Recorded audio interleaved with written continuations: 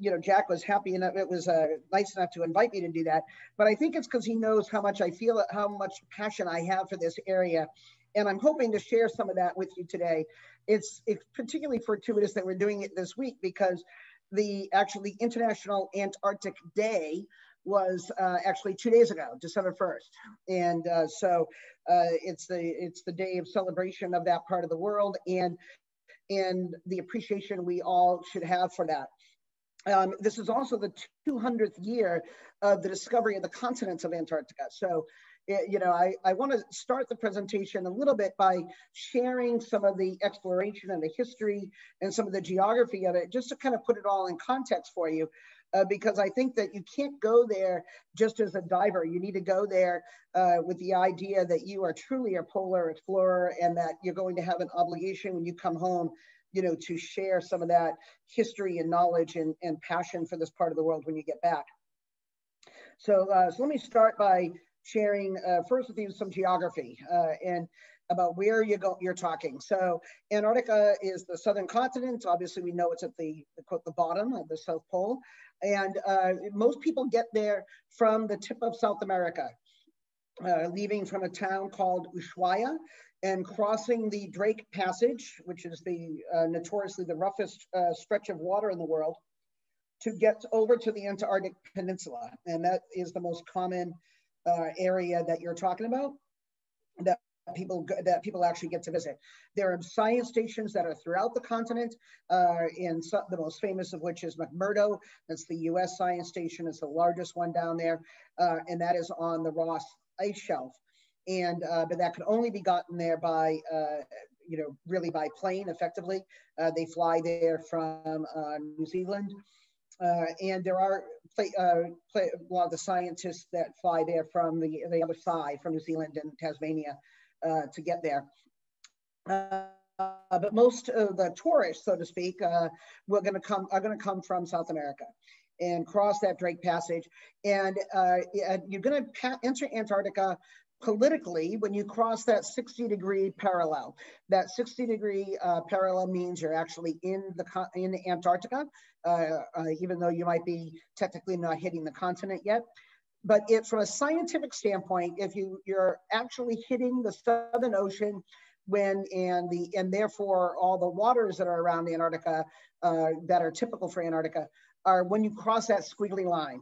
That is the border between the Southern Ocean, the Pacific Ocean, the Atlantic, and the Indian Ocean. And it is an amazing difference when you cross that line. And it really does seem like a line because literally you're going to cross that line, you know, in about the space of a couple of miles. And the water temperature will go from about 50 degrees or about 10 degrees Celsius down to about 4 degrees Celsius or about 38 degrees in the space of about 2 miles. And all of a sudden the water is different. So this continent, it was a long time that people thought that actually this continent was actually kind of sort of attached to South America and Africa. They didn't really understand that. It was actually James Cook, who was actually the first, this is a image, a painting of his ship. He was actually the first one to go across the Polar Circle in 1773, though he never did lay eyes on the continent. And he was the one who therefore actually confirmed that the southern continent really wasn't a part of anything else, but was actually separated from by all the other oceans, major oceans on the planet, and was actually its own entity. He did figure that out. It wasn't until 1820 that Russians actually discovered the continent itself, and this was actually an image. This was actually a painting from the James Ross expedition, which happened in 1839 to 1843, and where he actually explored much of the continent, going around the continent, and actually sending expeditions into the heart of the continent. He was the one who discovered the Ross Ice Shelf, hence the name Ross Ice Shelf, as well as naming Mount Erebus and Mount Terror, the two largest and most active volcanoes on Antarctica, after his ships, Erebus and Terror. Ironically, both of those ships would be lost a few years later in the Arctic during the famous or infamous, shall I say, Franklin expedition up in Canada. So one of the most famous explorers of the Antarctic is without a doubt Ernest Shackleton. Most people have heard of him, even if you're not much of an Antarctic history buff. And ironically, he was most famous for his failure. And that's because in 1914, he led an expedition trying to cross the entire continent of Antarctica, and which unfortunately ended in major failure. And we'll talk about that in a sec. But this is the ad he ran for his men, to get the men for the ship, for the voyage. Men wanted for hazardous journeys, small wages, bitter cold, long months of complete darkness, constant danger, safe return, doubtful, honor and recognition in case of success. So, I mean, that is a really, way to sell something, right, Ernest Shackleton? But he got thousands of people wanting to join him because this was the heroic age of polar exploration. And it was quite the time for this, Antarctica was where everybody wanted to go. This was the exciting, an exciting place, and the honor and recognition part of it was real. People were excited by that. He had an incredible crew. There were his right-hand man, Frank Wild. Frank Hurley was actually the photographer of the expedition. It was one of the most well-documented expeditions.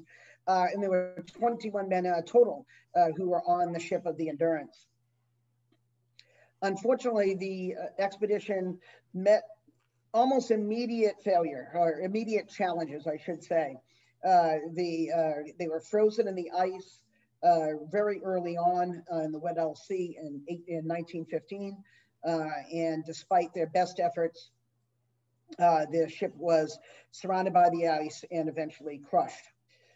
So at that point, they had to abandon the ship. And actually, they ended up in Elephant Island, which is an extremely barren, difficult place to leave people, unfortunately. You'll see some images of that shortly.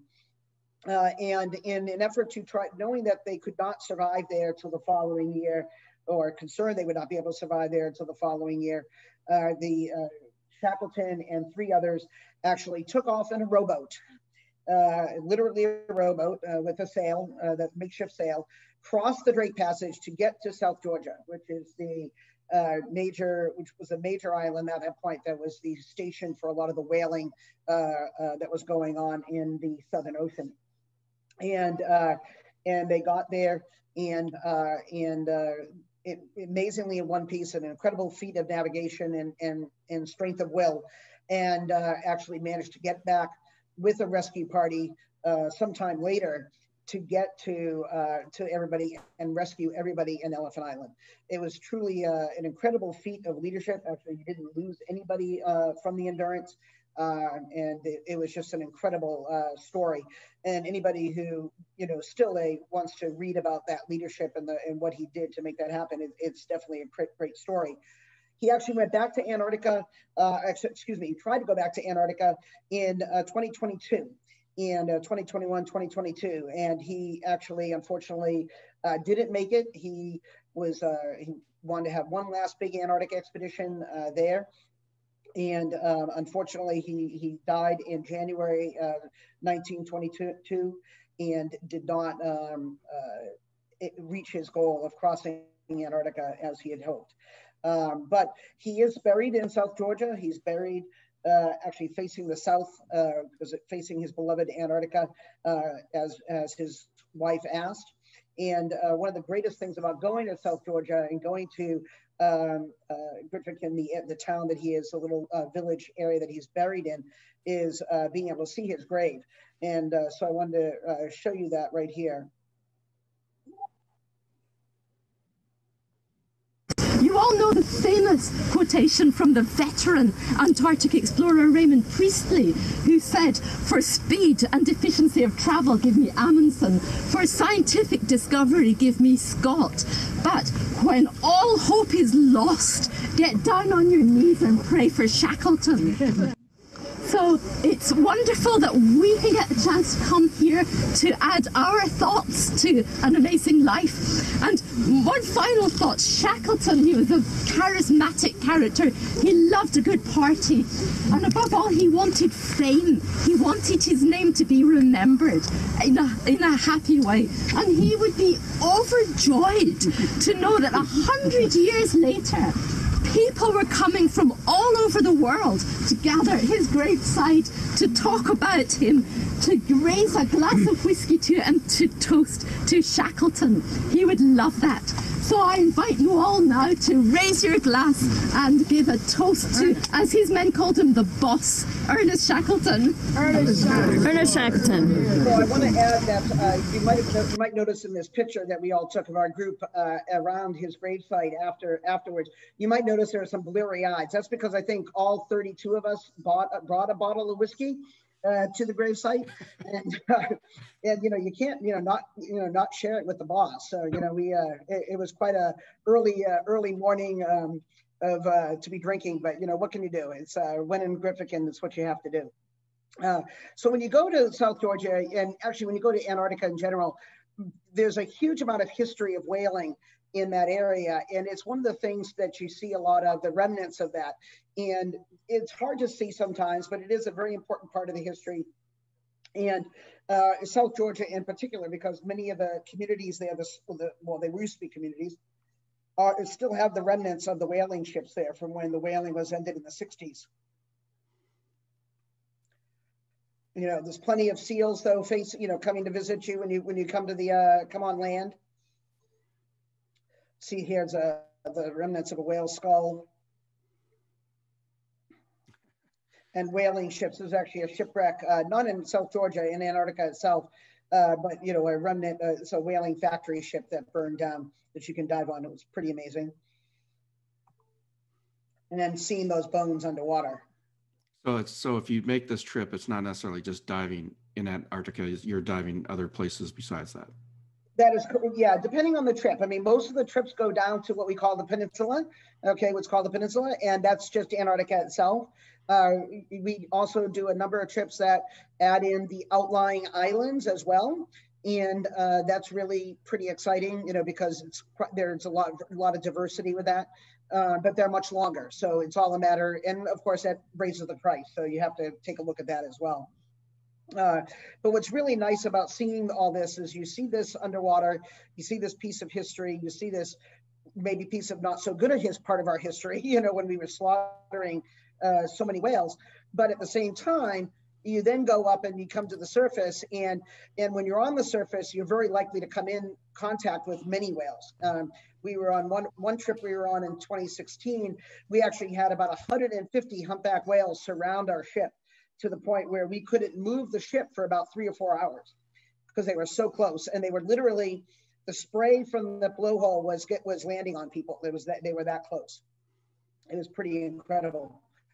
So the whales have come back. That's the good news. It's amazing what happens when you stop hunting them.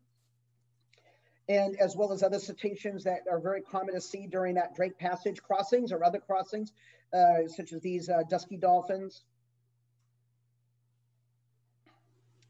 the orcas. This was actually a group of about 600 orcas that we saw on our way back from Antarctica back to Ushuaia. So it's pretty incredible to see this just from the surface. So it keeps those crossings from being a little bit crazy, or a little bit stir crazy in 2 days crossing the ocean. One of the things that will also keep us company while we do those long crossings are the albatrosses. So this is a colony of albatrosses in the Falkland Islands. Obviously the chicks here, and the albatrosses are pretty incredible. And just to watch them, they can literally fly, or I should say glide, for up to 100 miles on a single flap of their wings. Wow. I mean, it's just an amazing feat. So one person asked on their trip in 2022 when they're going, are you going to go visit that wreck? Is that part of that trip? The wreck, I don't know. I hope so, but if not that wreck, there's actually another one I want to do. And so they can message me if they have some questions about that. But there's another wreck that I'd like to do, actually, that's a little bit more recent. And so I can talk with them a little bit about that off record. But there's a wreck that's a little bit closer to the Palmer Science Station, and I think that's going to be right on our path when we go down to the polar circle. So that's on the agenda. So are these wrecks like in still like really good shape because of the coldness of the water? It depends. It depends. I mean, you know, you saw kind of what that one looked like. It's very close to the shoreline, the one I showed you there, because it's actually, you know, partially above water. So it gets in it, and it's in a bad spot for the ice. So it doesn't get a lot of life growing on it because the ice scrapes it clean pretty much every year. But the other one has a lot more life on it. But yeah, they're in pretty good shape, especially considering how old it is. That wreck is, you know, that wreck that you showed, that's from the 30s, from 1930s. Wow. Yeah, so they're pretty good shape. These are actually the rockhopper penguins that actually come up the cliff with the in the Falkland Islands. This cliff's about 800 feet high. And they come up and go up and down that cliff like it's nothing. It's pretty crazy. In South Georgia, they have several very large colonies of penguins that we would spend some time with. This is actually one of the places. This one is my favorite spot, actually. And you see there a whole bunch of stuff going on in the shallows. And that's actually an important thing to take notice of, because a lot of what happens when we're in the water with animals happens in 5 feet of water, okay? And it's because that's where a lot of the interactions are with the penguins and the seals, and that's where they're playing, the juveniles are playing. And so that's where a lot of the fun is. And so it's great actually just snorkeling or just standing in the water, you know, seeing what might happen. And you're going to see some shots about, you know, to demonstrate that in a moment. You can see this is a really easy way. You're getting in the Zodiacs, and you from the ship, and the Zodiacs bring you to shore. They're pretty much all wet landings, you know, meaning so you have to have your, you know, kind of your feet are going to get wet. But you have these wet muck boots on that prevent you from getting freezing cold from that. And so some of the landings are really calm like that and really great, and you really hope for those kind of landings. And in this particular spot, this is called Salisbury Plain, we were going to particularly see the king penguins. So those are about 2 feet high, and so not as big as the emperor penguins get, but they are similarly colored and equally beautiful. And there's huge colonies of them there. You can see these two were kind of channeling their inner penguin. And this is actually where the main colony is. So this is 250,000 mating pairs of king penguins. Yes, that's 500,000 king penguins. And yes, those dots are all what you think they are, another penguin. Wow. And yeah, it doesn't get much better than that. I mean, it's just seeing it is just incredible. And it's just mind-blowing experience to see it and to hear it. Man, they're live, let me tell you. So when you're doing these things, what's the, like, obviously this is during the summer of Antarctica, but what are the air and water temps usually still? Well, the air temperatures usually, well, unfortunately now it's, I guess that depends on how, like, for example, our last trip, we got up to 55 degrees on the air. And that's not good, okay? I mean, it felt really nice to walk around in a t-shirt, but it's not normal, okay? But normal temperatures are around 35, it probably, you know, either just a little bit above freezing, say, you know, 30, you know, say 35 to 40, and in a good day, you know. The biggest issue is the wind chill, actually, less the actual air temperature. And the water temperature, if you're lucky, it hits freezing. In South Georgia, it'll be a little bit warmer, maybe 36, so a little bit above freezing. But usually you're in the 29 to 30 range, so slightly below or -1°C. So for me, that's just like growing up in Minnesota. Exactly. Yeah, exactly. But these king penguins are absolutely beautiful. And but not all the places are that easy to get to. So so this was actually the most challenging place we've ever gone, a part of Antarctica we've ever gone to. And this is actually the South Sandwich Islands. And we were the first ones to dive in the South Sandwich Islands in 2016. We're actually still the only ones to have dove in the South Sandwich Islands. So pretty proud of that. When we landed with our boatload of people, we practically doubled the number of people that had ever set foot on the South Sandwich Islands. So that was pretty amazing, you know, feat for us. But we worked for it, as you can see. It was pretty rough that day. Getting into shore was you know, a little bit challenging. And but you can see the penguins didn't have any trouble. Funny how that works. And this is what the landscape that we saw, very stark. It's a volcanic island, so that's all volcanic sand. And but the penguins, they have 1 million chinstrap penguins on this one island, and a lot of seals as well. A few macaroni penguins mixed in. I like their hair. And of course, we like going at that time of year. We go generally in you know, February into mid-March, and that primary reason for going then is because the chicks are very active then. The parents are feeding them. The parents are teaching them how to swim. There's a lot of and hunt, and you know, so there's a lot of activity going on. And the chinstrap penguin babies are my favorites, I think. They are just the cutest. So it's pretty fun to watch them, you know, hang out in the surf zone and watch them move and how they teach their kids or their chicks to swim. They do much better job than we do. So is this where you'd see a lot of the interactions with the leopard seals going after them? Yes, it was a little too rough for us to hang out, as you saw, you know, in the surf zone that day, because the surf zone was, you know, like a bad day at La Jolla Shores. But you know, generally speaking, that is one of the reasons we go during that time frame, is because they are teaching the chicks how to hunt and swim and be penguins. It does draw in the leopard seals. And yeah, I know that sounds kind of morbid, but we're gonna show some images of that shortly. So there's also a lot of fur seals. These are the southern fur seals, and they're quite loud and vocal. There's actually about 1 in 10,000 are actually albinos, and I just think they're adorable. They got some good teeth on it though, right? You know, they got some, but they're all bark. You know, we've never had any issues with them. Actually, we've never had any issues with any of the seals there or sea lions, but it's they do have some pretty impressive dental structure. You know, so as you get into the polar lands, there's something about it that's very hard to explain until someone's gone there. And I tell people that, and everybody's like, oh, well, you know, I've seen the pictures and blah, blah. And then when you get there, you realize, oh yeah, I didn't get it until I get here. And so this is one of those places that defies description, but the starkness of the landscape, you know, just strikes into you and really gets you going. You know, Elephant Island is a really good example of that. There have been over 200 attempts at landing, and as of about 2018, there were only 3 groups that actually were successful at getting on shore. We were never successful at getting on shore there. We actually tried, but the wind changed and the Zodiacs couldn't land there.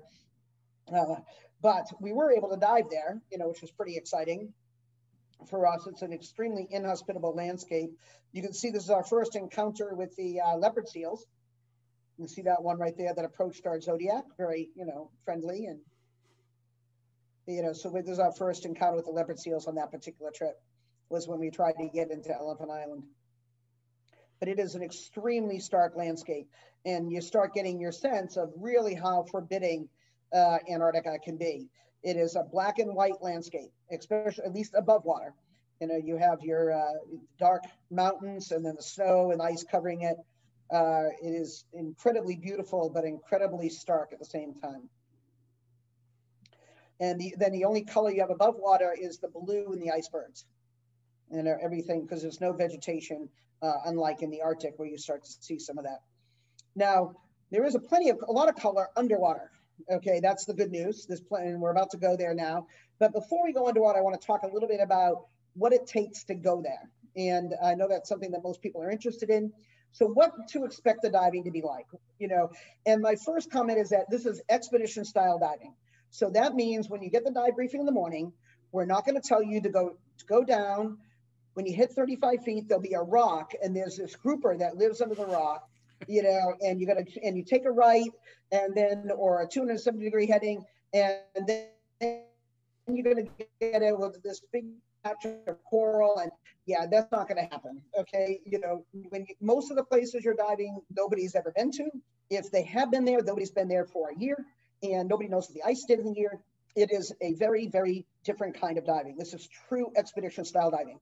And it's real, that to me is an exciting part of it, but it isn't for everybody. Okay. If what you want is someone to guide you in the water and to lead you around and make sure you see all the cool stuff and all the best pictures, then that's a great, you know, then that's great, but this is not the type of diving for you. Okay. And it isn't just the cold is part of it, but it's also the situational awareness and the independence that you need to have, you know, to dive in a place like this. But let's talk about the cold. After all, DUI is a dry suit company. So let's chat about that. The first thing is cold makes everything more complicated. And it's really challenging because you're getting dressed in a relatively warm area, but not totally, you know, enclosed and toasty. And then you have to sit around and then you warm up because you're waiting for your turn to get in the Zodiac, and you're all enclosed and you're ready to go, and you maybe start to overheat even, and then you got to get in the Zodiac and have that wind blowing on you, and then you jump in the water. And the reality of it is that we really suck at telling temperatures. You know, we cannot tell absolute temperature. We can only tell differences in temperature. So when you are really warm and you get in really cold water, it feels even worse than it really is. But if you have already gotten yourself cold and you get in the water and it's cold, you might not even feel it, but you're already lowered your body core temperature. So there's a whole bunch of issues associated with that. And so we try to work with everybody to manage their thermal needs appropriately on the trip. And it's one of the things we spend a lot of energy and time doing on the boat. Because we're trying to make sure that everybody is at least adequately functional. And that means their body core temperature never gets below 36C or 96.8. There's usually some loss of mental performance or manual dexterity at that point, but it's manageable, you know, because it's not like we're trying to work underwater, right? You know, and we're actually going there for fun. And we can end the dive because we're not working underwater. We can end the dive if we get cold, right? You know, that's the whole idea. But you never want to get to that point where you're that barely functional diver, because that's a scary thing and a very high risk proposition. So how much do you need in order to be a fully functional or adequately functional diver? So the measurement here, you see there's the top goes across, it says insulation and clo. And clo is basically a braiding that different undergarments could have, and for example, the 450 from DUI, you know, has a clo of about a 1.2. You know, so it's a very high clo.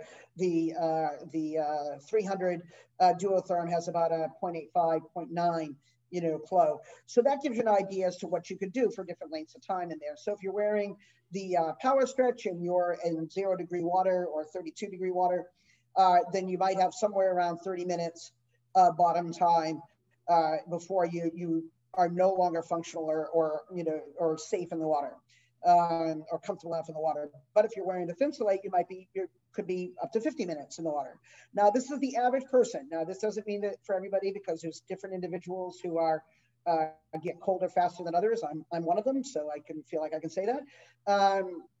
But you know, it gives you a guideline or a place to start for what you need for your insulation. So how do you pick what you need? So the biggest thing is to try to get something that has low conductivity under compression. So things that really are nice and puffy and lofty are great on the surface, and they're going to keep you really nice and warm when you're getting geared up and all of this, and that's great because you're not going to, you know, have your body core temperature dropping. But when they get smushed between you and a dry suit, they're no longer all that warm. Okay, they lose a lot of their insulation. So you want things that have compression resistance, like BZ Thinsulate or the Power Stretch Polartec or the, you know, the duotherm. That's what you want to start with.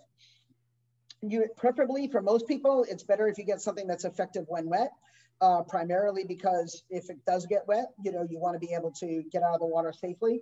Now, if you're diving in with a no decompression profile, which you will be in Antarctica because they don't allow decompression diving, then you could easily just go to the surface, right, if you have a problem, and that mitigates some of that. But a hydrophobic material like Thinsulate is preferred, for sure. Right, because there's also, people have, well, because a lot of people get forget about condensation because your body's constantly sweating, evaporating moisture into the suit. So yep. Yeah, so you need material that keeps you warm even when it's wet. Yeah, and the good news is you're not, theoretically, you're not in that undergarment long enough to have a huge problem with it, because you're only doing 2 dives a day, you know, and they're usually 45-minute dives at the most, just because people freeze out after that. But you know, if you can wear Thinsulate and you can fit Thinsulate, then it's probably the way to go, for sure. I don't have that advantage. I don't have normal shape, a standard shape. So I layer with different aspects of Polartec. But I also know that, hey, you know, if I get wet, I just come out. You know, I'm not going to tough it out, because I know that very quickly you can go from, hey, I'm cold, but I'm okay, to I'm cold and I can't help myself get out of the water, and that's an unsafe situation. So you want to try to have something fit well, because you're trying to minimize how much weight you have to wear, especially since you have to wear a lot of extra stuff. And then, of course, there's the layering, using, you know, maximum of 3 layers, using maybe a primary and a something that wicks underneath, and then a vest over that, you know, that kind of thing. And then augmenting it with active heating is also, you know, really helpful as well. Mm-hmm. So all of these active heating being electric undergarments. Correct. So that's something that, you know, if you go on a trip with us, we work with people, you know, to help them understand that. And we're always able to, you know, always willing to help people figure out what's going to work for them, for sure. Because it is a very individual thing. It's a big challenge, because it may, you know, personal physiology or gender, your ethnic background, maybe you've had previous thermal injuries, you've gotten frostbite, or maybe you come from a really warm climate and you're acclimatized. All of those can change how you interact, how you react to that cold, particularly your hands and feet. And that's a really big challenge. To be fully functional, your hands, you have a skin temperature of about 64 degrees Fahrenheit, 18 C. If you lower your skin temperature prior to the dive by handling like cold equipment without gloves on, then you're already setting yourself up as a deficit. You can get a non-freezing cold injury, which is basically nerve damage of your hands that cause that, or feet, that cause them to get cold very quickly, or overreact to cold, and they shunt. If your skin temperature is kept at 54 degrees Fahrenheit for about a week, 46 degrees Fahrenheit for 6 hours, or 43 degrees Fahrenheit for 30 minutes. That's how quickly that can happen. And again, that varies from person to person, but that's why hands and feet are such a critical part of staying warm. And dry gloves are a primary thing. So we really push people to get dry gloves and use dry gloves, preferably gloves that are attached directly to the suit without a wrist seal, in order so that you can improve your circulation to the hands. And also make sure you keep from getting your boots too tight. You know, people are like, oh, I don't want air in my feet and therefore I want a tight boot. Don't do that, because you watch out for that, because you need to make sure you have good circulation to your feet. I wear medical exam gloves underneath my dry gloves, and then put my insulation over it. And then I also wear plastic bags on my feet. And that act as a vapor barrier, and that will increase my effectiveness of my insulation. So that's also good. Active heating is great. There aren't a lot of options out there right now for hands and feet, but you know, hopefully that's something that is going to be changed, right, Jack? Sorry, can you repeat that? I was reading some of the comments at that moment. Okay. Any questions or comments about that? Well, yeah, there's a lot of stuff going on about one, electric undergarments being supported on the ship, or, you know, is it easy to recharge, I assume, the batteries and stuff like that? It is. Recharging is easy on the ship. That's not a problem. Right. And then also just what are the temperatures they're expecting, stuff like that. Well, you see here, that's what it says under cold water equipment considerations. You're going to be water as cold as negative 2C, so about 28, 29 degrees. And right. That is cold, okay? And so you need a warm undergarment and or a heated system, you know, that's designed to work in that temperature. And again, what works for one person doesn't always work for the other, but you know, I mean, I use a heated system, you know, especially for my hands. That's actually my biggest problem is my hands, as it is for a lot of people. And if people want to talk specifically about, you know, maybe, hey, for me, I have to do this in this temperature. What does that mean for temperatures that cold, I'd be happy to talk with them about it, but it does vary from person to person a lot. Right. So that's, I mean, that's good to know, because that everyone needs to understand that everybody's different. For example, I don't get as cold as, the person next to me that's diving, because, I'd like to say it's because I grew up in a cold environment and I'm used to it. But it's just everyone's bodies are different. So, you're not necessarily wrong. So again, knowing what your preferences are, and just because an undergarment says it's good up to, 30 degrees doesn't mean that same 30 degrees for this person as the next person. Correct. So, it's a ballpark. It's a place to start. And then we go from there. And that's why it's really important to prepare for trips like this by getting the equipment that you're going to use in Antarctica, getting it way before the trip, getting a whole bunch of dives in that gear before you go anywhere, and and as much as possible, testing it in a temperature as close as you can get to Antarctica. Now, it's probably not going to be possible to get, to exactly that point, but you can get close. Okay. If you can get close, that'll help. Right. And that's with any sort of diving, whether it's recreational or technical. As soon as you switch out your common dive gear, you need to be prepared for the change differences. Exactly. Even just me changing from like the Duotherm 150 to a 300, I'm going to have a huge weight swing. So I need to know what kind of weights to bring, and the suit will fit different and it will feel different underwater. So, so if you go up to the full thickness of like an XM450 or, the Polar Tech type undergarment, you're going to have all this extra stuff under the suit. You need to be ready for that. And you don't want to practice on the spot, because you want to go to the trip practicing with new dive gear in Antarctica. Right. You want to go there prepared so you can enjoy what you're there for. You spent a lot of money to get there. So. Yeah. So and I started, it's funny, my first bullet point here is a dry suit. And that sounds funny. Of course you want a dry suit. You'd be amazed at how many people come on a trip and it's a suit they've used forever and ever, but it had a problem beforehand, and they maybe sent it out even to get repaired, but they never tested it after it came back. And I'm like, no, don't do that. The other recommendation is to preferably have one that dries quickly. One, because it makes it a lot easier when you're packing it, but also it allows the suit to thaw out and to dry overnight. If you have a neoprene suit, even a CF200, it's going to stay wet basically, and putting on a really ice cold, wet on the outside dry suit is not much fun. Okay. And you have the problem of evaporative cooling as well. So we really recommend the fabric suits like a TLS or Flex Extreme kind of material. You are going to need 2 full regulators. So that means 2 first stages, 2 second stages, because you're putting the system on an H valve. For those of you who dive doubles, it's basically set up like double tanks. So one regulator has your BC inflator on it. The other one has the dry suit inflator on it, hose on it. And one regulator has a pressure gauge, or whatever your computer console is. When it comes to BCs and things like that, the #1 priority is to get rid of plastic. Okay, try to avoid plastic buckles, plastic quick snaps, any of those kind of things, because plastic and cold do not go together very well.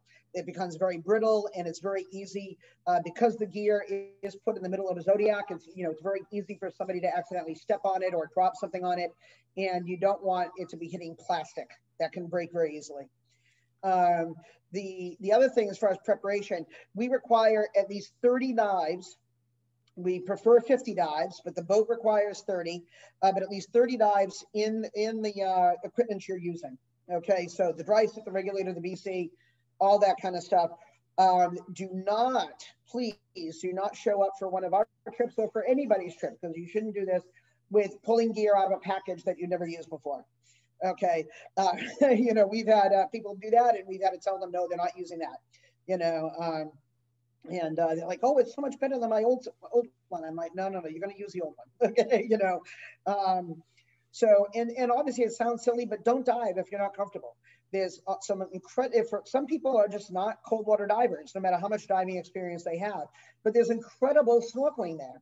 And so have the dry suit and use go snorkeling, swim with penguins, swim with leopard seals, jump on an iceberg. I mean, you can have almost You can have a very similar experience as the divers do, but without the gear, all the gear. Right. So we're getting some questions about the tank setup, because you mentioned the H valve.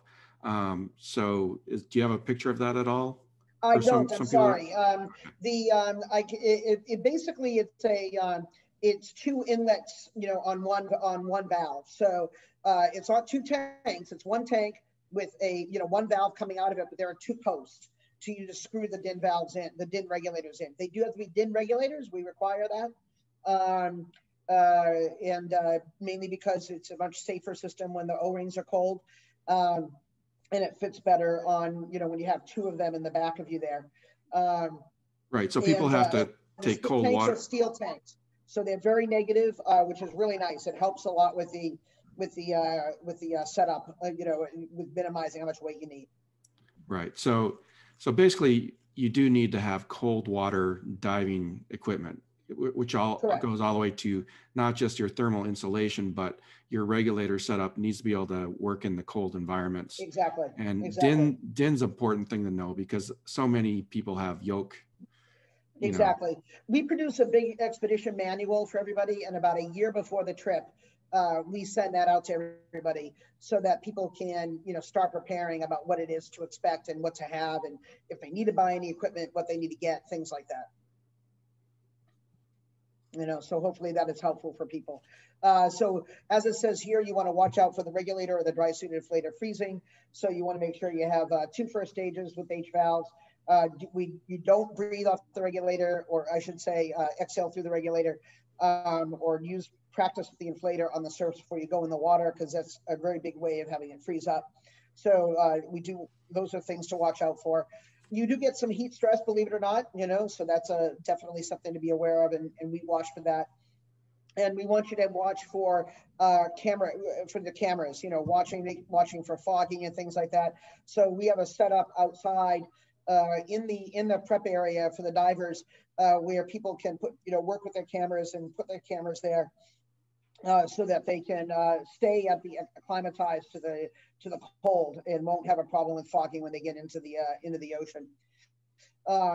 And as I said, they're unknown and dynamic dive sites. So this requires a diver who's self-sufficient, who has really, really good situational awareness, and is comfortable with maybe not a lot of direction beforehand, just because they don't necessarily know what to expect. This is part of exploring and part of expedition diving. We're going to talk about leopard seals in a minute. Right. Yeah, that was a question about that. Yeah, we'll talk about that in a minute. I'm going to show you some. It's best if I show you some pictures first. So that's always been a question. You see that, because they're a big seal. So they are. They're very impressive animals. So you guys ready to go underwater? Yes. All right.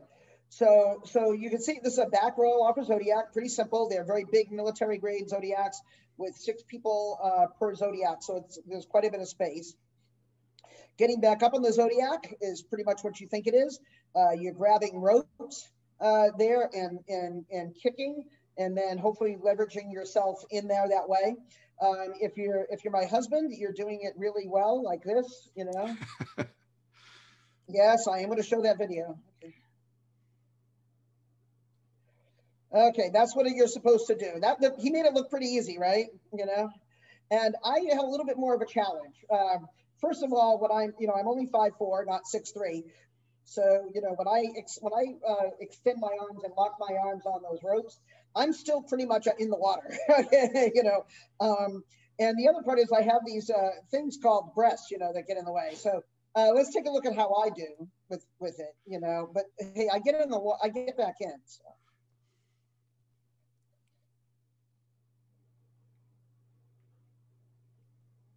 The hard part's getting my breasts over the top, But hey, but once I get in, okay, I'm all right. There we go. That's me. All right. And they're pretty good about those hands. The TLS comes in real handy. That the telescoping torso on the TLS comes in handy for dragging me in. Very, very helpful. But that's the hardest part of the whole thing. Falling in's a lot easier. And you can see that's how. Then they take your fins off for you, and you can see how, delicate that is. But anyway, don't let that put it. If I can do it, anybody can do it. So what are you going to see underwater? And this is what we all tend to really talk about. So these are some of the invertebrate life, a lot of siphonophores and salps that you often will see. A lot of invertebrate things crawling. Antarctica is a creepy, crawly place. You never see so many brittle stars in your entire life, or like that, crawling around the bottom. Limpets, like this, all over the place. A lot of isopods and copepods. So these are little critters like that would maybe take up the position of small crabs and things like that in other habitats. You see some of the krill and some of the isopods there on the glove. Pretty amazing. A lot of crustaceans. So it's a tough choice of taking macro or wide angle shots. Well, it is a little bit of a challenge. I mean, the macro stuff is where I'm starting with, but if you're really trying to pick one or the other, boy, yeah, I don't want to have to be that person that picks that. You know what I mean? You'll see why in a moment with the wide angle. These are sea spiders. They're about a good size, maybe about $half size, silver dollar size. These are actually what they call giant isopods, and those are juveniles. And these are smaller versions of them. Giant isopod, a big one. This is a small one.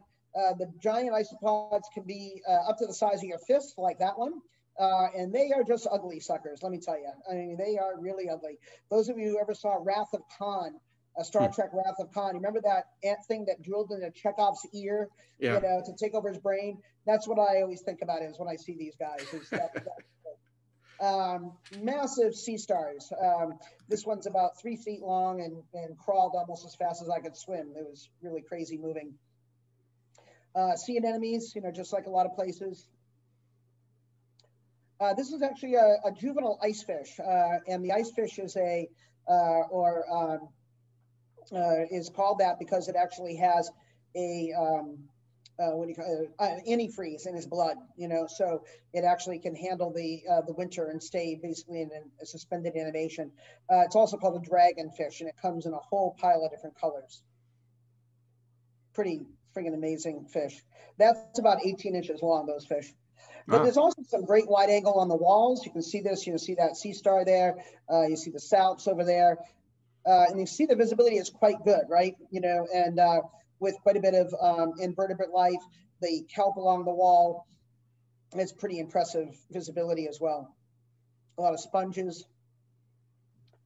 So it's a hard call because that's a pretty cool view. But, of course, all of us want to get penguins. And this is an example of the penguins, seeing the penguins right at the shoreline with your camera. You're in 3 feet of water and you're just patient as anything. And hopefully you get a shot like that. Becky was very patient. With a dry suit on, I assume. With a dry suit on, exactly. And even if you don't have a camera, you can always hang out with them on the surface, right? And that's, that doesn't get old, hanging out with penguins. There is a rule that penguins can't get any closer than 15 feet to you, or you can't get any closer than 15 feet to them, excuse me. But they don't know about that rule, so they just kind of do whatever. And it's pretty, if you come, I can come to the trip, I can pretty much guarantee that's going to happen to you. And they are very, very curious little suckers. The seals are also very curious, especially the little baby fur seals. They're, just like the sea lions, the baby sea lions and the coronados, okay? They're very, very similar to that in that they're very interactive. They want to play with you. They want to check you out and show how tough they are. The crab eater seals are often in large groups like that, and they're really cool to see.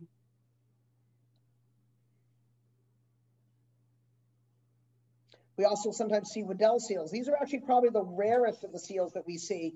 They're the deepest diving of the seals, and they're really impressive animals.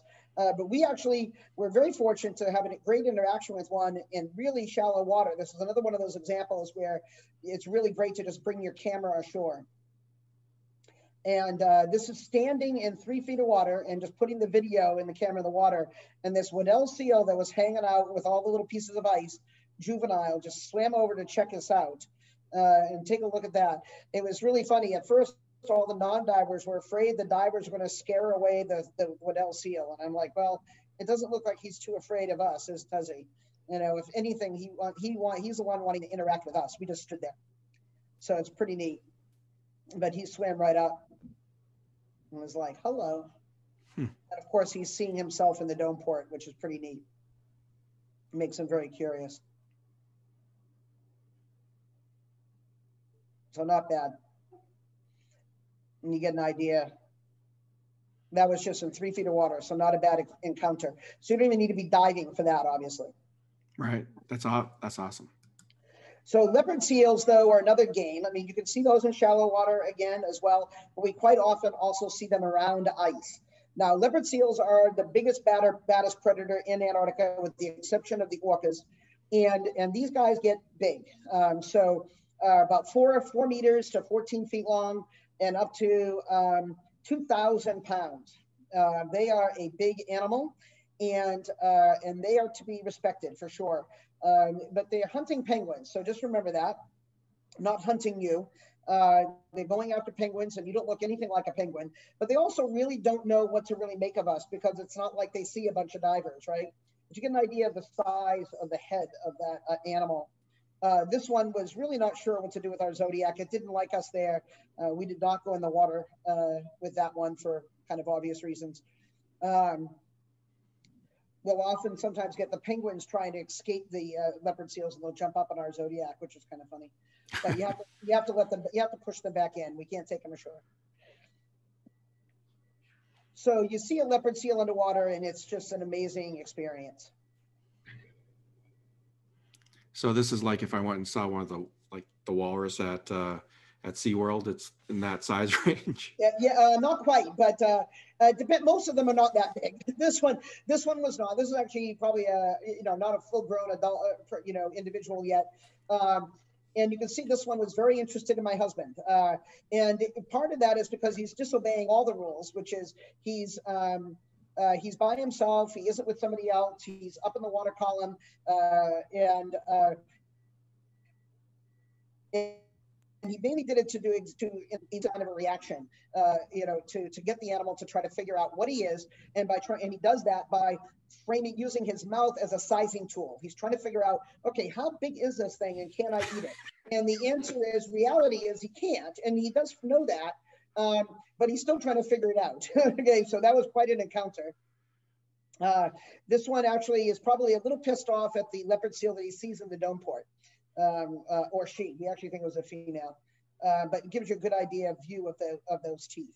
Okay, and we spent an hour and a half in the water with this particular leopard seal. She was playing with all of us, kind of checking all of us out when we were on the surface and underwater, and around the iceberg that she was kind of calling home or hanging out on. And there was no real aggression. I mean, this is not aggression. She's reacting to what she's seeing probably in the dome port, but there was never any real threat felt by anybody. And like I said, she tolerated our presence for about an hour and a half.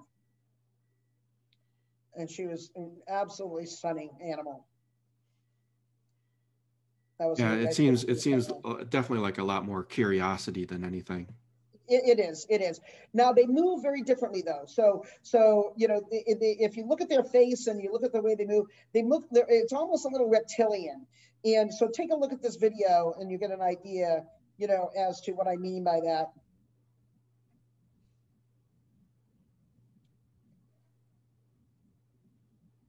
You can see their movement. You see how a little more serpentine looking, the way they move? Mm-hmm. Really different. And this is actually a shot that Becky took of the gentleman who was taking that video. So you can see, just snorkeling, right? Not so bad, right? So the ice itself is just exciting to dive under and around. I mean, I love diving around the brash ice like that. Touching an iceberg and seeing where it's grounded. I mean, it's pretty incredible feeling and to have. And there's several rules about ice. One of them we already talked about is the importance of being aware of the ice and your situational awareness around the ice, and making sure that you're conscious of where the ice is moving and if it's moving. And of course, it's a big reason you have those dive guides running the Zodiacs, is because they're watching the ice and making sure the ice doesn't change direction, maybe in the wind, and drift back over divers. So that's obviously an important thing. But the other part is just, you know, ice never gets boring. I mean, just look at this, you know, it is fantastic stuff. It never gets boring. All different shapes and sizes and textures and even colors. So because of all the ice and some of the melting, is the salinity level lower? It is. So it's one of the challenges with ice is, and that whole situational awareness thing, is if you get close to a melting iceberg, then, and they are melting, obviously. If you get close to a melting iceberg, it is actually, you end up in fresh to brackish water, but you can't see it because it's the same temperature as the salt water. So you don't see a halocline the same way. And it's a vertical climb, not a halocline, not a horizontal one. So you get close to the iceberg and all of a sudden you're sinking. And then you put air in and then you maybe back away from the iceberg a little bit, and all of a sudden you're floating to the surface. So your buoyancy control gets very interesting, and it takes a little practice to know, okay, how far do I have to stay away from the iceberg so that I don't have that much of I don't have that kind of issue. So we try to avoid, we work with people on that the first time when they're diving in. Yeah, interesting. You see the caves there, a lot of nooks and crannies. Obviously, you don't want to go diving in an ice cave. Well, we actually went in that one really quick, but I don't recommend it. Let's avoid that part. Okay. But as I said, icebergs are just amazing, and nobody gets tired of icebergs. Yeah. And that's true if you're on the surface too, because the other part about icebergs is icebergs turn everybody into a 5-year-old. Everybody wants to climb on top of one, okay, and get their picture taken, conquer an iceberg, claim their iceberg, maybe take a nap on an iceberg, jump off their iceberg, okay, repeatedly jump off their iceberg. There's something you're gonna have to do it, and I don't care how old you are, how young you are, how you know stodgy you are about playing on ice. Yeah, everybody's gonna do it. It's a blast.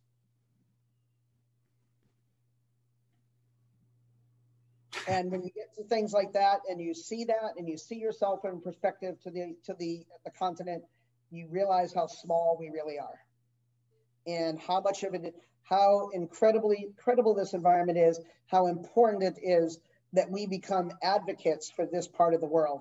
And I guarantee that when you go there, you then have a responsibility to come back and be an ambassador for this part of the world and represent it to others, like I'm hopefully doing today, and encouraging people to have engage in the right practices to minimize our impact on this environment. Obviously, global warming being the most significant of that right now. But ice never gets boring.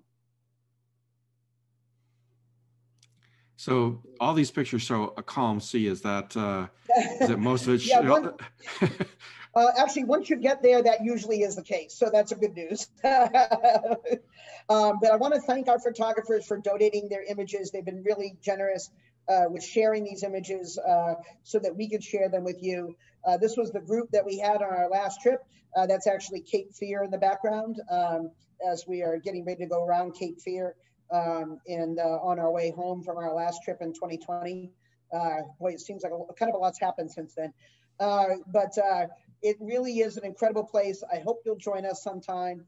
And even if you don't, please remember the polar regions. You know, when you talk about climate change and environmental issues, please remember that while this part of the world may look very inhospitable, and in many ways it is, it's critical for us as a planet, and it's critical that it be protected. And I hope that you'll be a part of that effort. Yeah, that's. Remember, 20 years from now, you're gonna be more disappointed by the things you didn't do than the things you did do.